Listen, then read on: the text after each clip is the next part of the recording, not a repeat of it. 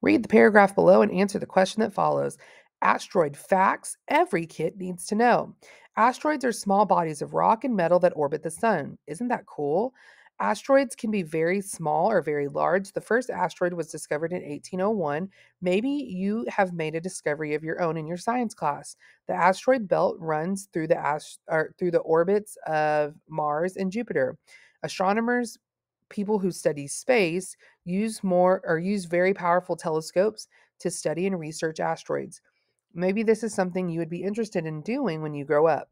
Sometimes scientists believe the dinosaurs became extinct because a very large asteroid hit the Earth around 65 million years ago. I bet you always wondered why that happened. What are the best? Ooh, and it made that word big for a reason. What are the best clues that the author wrote this story to teach young people about asteroids? Okay, so let's see.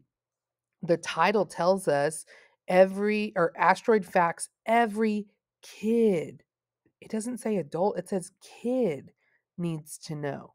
Okay, and it talks about a science class over and over again in your own science class. So let's see. A, most kids like asteroids, so the author probably knew that. No, that doesn't tell us that he wrote it for young people. B, the passage uses kid friendly language and the title gives a clue. Ooh, maybe the title did give us a clue. C, astronomers are something we learned about in science, so kids would need to know it. That's not the reason why he wrote it for kids, though. D, the story is interesting and kids think that's cool. That's probably not the reason why he wrote it. Correct answer B.